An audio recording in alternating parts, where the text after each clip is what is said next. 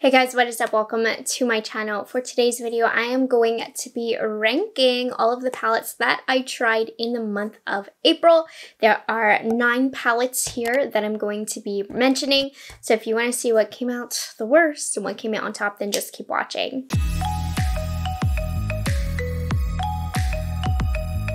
Hi guys, if you're new here, my name is Morgan. I am a product knowledge enthusiast. I just love knowing anything and everything about all of the new makeup on the market and sharing my thoughts with you guys. And eyeshadows in particular are my favorite, hence why I have this whole series dedicated to ranking all of the new palettes that I've tried. So we're going to start off with number 9, and I feel like some people are going to get offended, but truthfully, this palette made me angry. I'm wearing it today, and I was gonna rank this like 1 or 2 spots higher, but then I got super angry with application today, giving it the 9th spot. So this is the Melt Cosmetics Mary Jane palette, and I know Heather Austin, I was watching her monthly rankings video, and this I believe was like her #1. She really loves this. So don't let my review of this scare you, but personally for me and the way that I apply eyeshadow, me and this palette do not get along. It's way too chunky for me. It makes a mess, and that's my biggest fault in this palette, is the huge mess that it makes. Because you can certainly make all of the shades in here work. You have to use a glitter glue, and you cannot do your face makeup first. But the way that I do makeup and I enjoy the process, I do not like to do my eye makeup first to make a palette work. And you really have to work these shimmers onto the eyelid, press them, and they're gonna get everywhere if you're not using a glitter glue. And I don't mind using a glitter glue, but for the price that this palette is, and for the amount of other eyeshadow palettes that I don't need to make such efforts to make this work, I just do not like this. Today, my makeup, from afar, it probably looks good, but if you look really close to my under eyes, there are little black specks underneath my eyes because this shade got everywhere. You can even see in the palette, there's like chunks everywhere because the colors are so messy. Now, not all of the colors are bad in here.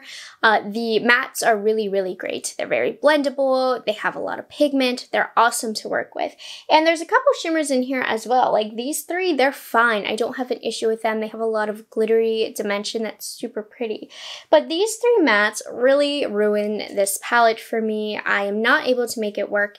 And they're the 3 shades that add dimension to a look, and particularly these 2 out here, which are extra chunky. These are what is going to lighten the look up for me. I need it for dimension. And so if those palettes are at a commission for me, along with this shade right here, it doesn't leave me with many options, I feel, to create a look that I personally would enjoy. So for me, this did not work out at all. It's a huge mess, and while the looks you can get are pretty, and I could certainly make this work and create stunning looks with this, I can't justify the price. I just think the amount of work that goes into this for the price is crazy. The next palette that I have is also one that I think is quite overpriced. This is the Dior Summer Dune Quint. So this is in the shade Mirage. So this is from Dior's new summer collection. I did a whole video on new Dior makeup, and I picked up this palette, and it is beautiful. It has this like tie-dye print on it. The problem is, like, all of these shades look almost the same. There's literally no depth in this. The one, I was gonna put the Melt Cosmetics over this one, but this one doesn't make a mess, and I actually really like my eye makeup with this one. It's just like you can only get one look with this. So if you don't like the one look that you can get, then you will not like this. It's really pretty. It's nice for summer. The quality itself is really nice. It's just in the color selection here that I think it was really a miss. It's a pretty sheer luxury formula, but they're all the same shade. So for the price that a Dior Quint is, this is not worth it at all. The number 7 palette is the Huda Beauty Caramel Brown palette. Now, this Brown Obsessions collection came out right at the very, very beginning of April, and overall, I just wasn't super in love with this collection. There's still a couple more palettes in this line that I will share with you. This one was my least favorite. It's a mixture of color story, but also the shimmers are a bit lackluster in here, and a few of the mattes also lack some pigmentation. It's just not Huda's best formula, but it's definitely workable. Like, I feel like the Melt Cosmetics formula is not workable. This one is a workable formula. It's a decent price. It's just not a palette that I found myself wanting to grab for. Number 6 is the adorable Too Faced Teddy Bear palette.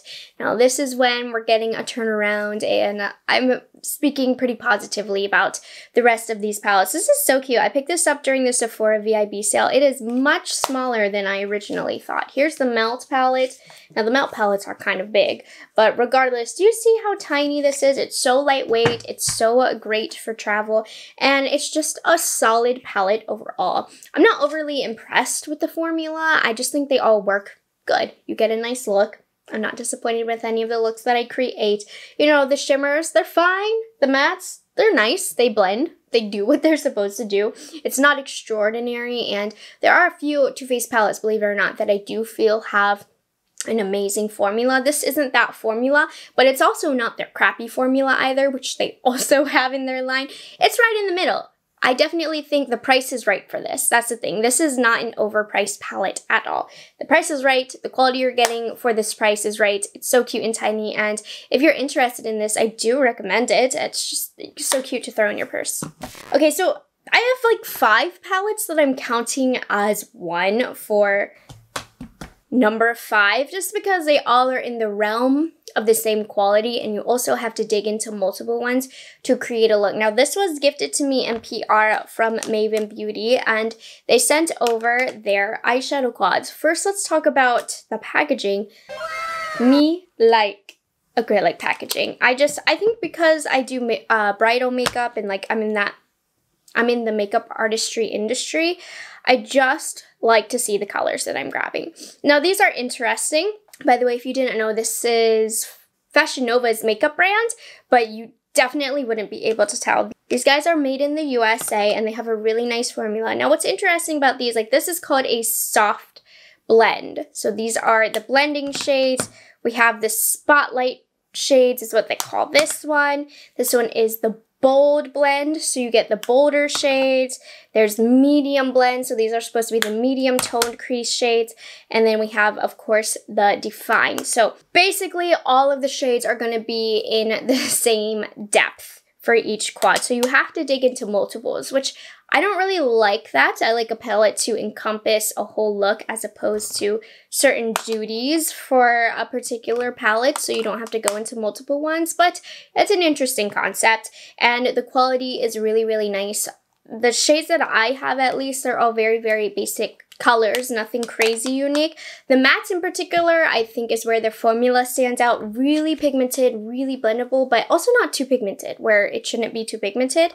The only disappointing one maybe is the spotlight one. These aren't bad, but they're just a solid, okay shimmer formula.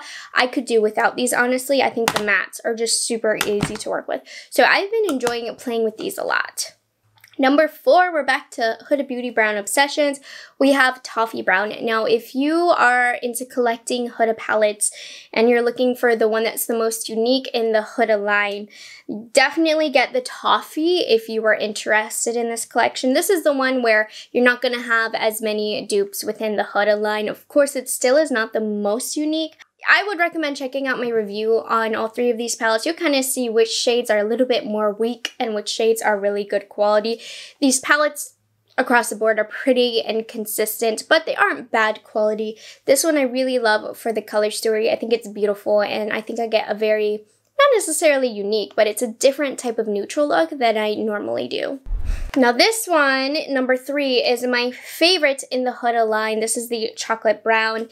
Again, I think like this shade right here didn't give me the pigment that I wanted, and there's a couple shimmers in here that required some building up. But other than that, I really enjoy the tones in this one. It really is easy to pick this up and create a full look that's really pretty. With all 3 of the Brown Obsessions palettes from Huda, I haven't created a look that I didn't like. It might have taken a little bit of extra effort to get there, but for the most part, the curation, as always, is on point from Huda, and this one is my favorite of the 3. Number 2, quality on this one is spectacular. This is from Hindash. This is the Beautopsy palette. Of course, I do have a full review on this palette. It's kind of advertised as a multi-purpose palette. So I did do in my demo it for contour, bronzer, blush, highlight. I don't really love it for contouring the face. I just think I couldn't get the perfect match for myself. It's the kind of thing where you could do it if you didn't bring any other bronzer or contour shades. But other than that, I think it worked beautifully for blush. It worked beautifully for highlighting the face and shading it in that kind of way. And then eyeshadows, incredible. This is such a silky formula. Now, initially the look of this palette, it really did not appeal to me, and even kind of looking at it now, it's kind of boring. Like, it is, but the quality is just so silky, and I've loved the looks that I've come out with so far. It's a different palette for me. And I have these colors individually. It's not something that I don't already own in my collection, but I think the formula is really silky and it's soft. It has good pigment, but it's not super pigmented, which I prefer that because it makes the shadows easier to work with, and it makes sense, and it makes them more versatile for application in multiple places on the face. Overall, this is a beautiful, beautiful palette. I just think what's making this stand out for me is the quality, and it's really opened up my eyes to all matte makeup looks, which is not something that I do very often, but every time I wear this, I'm like, yes, I'm feeling my makeup. Okay, number 1, kind of a sin that I have an e.l.f. palette as my number 1 palette because it's so cheap, but this did recently restock, and I mean, looking at what I tried this month, we had some disappointing palettes. This was my favorite, my most used, the one that I wanted to reach for of all my new palettes. This is the e.l.f. and Jen Atkin collection. It is the lighter shade. They also have a darker one, but obviously I didn't need the darker one. I really enjoy the packaging, that acrylic again. It's a $14 palette. It's very, very sturdy packaging-wise, and these colors are super duper boring. There's nothing inspiring about this at all, but the quality is so amazing for the price, and you just get a great everyday makeup look with this. It's easy to grab for because you have the face colors as well.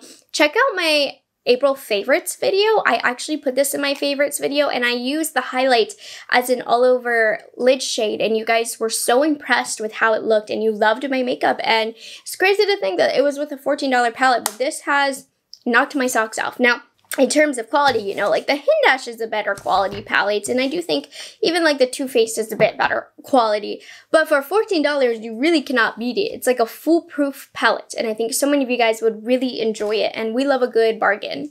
Alright, you guys, there we have it. That was my ranking of all of the palettes that I tried in April. I must admit, kind of a disappointing month. Lots of boring palettes and a lot of disappointing ones as well. So we will see how May's looking so far. I have a couple palettes that I'm really liking that I've tried so far in May. So I'm excited for that video already. But thank you guys so much for watching this video. I hope you found it helpful. If you aren't subscribed to my channel already, I would love it if you would consider taking the time to do so. And I will see you all in the next one. Bye guys, have a good one.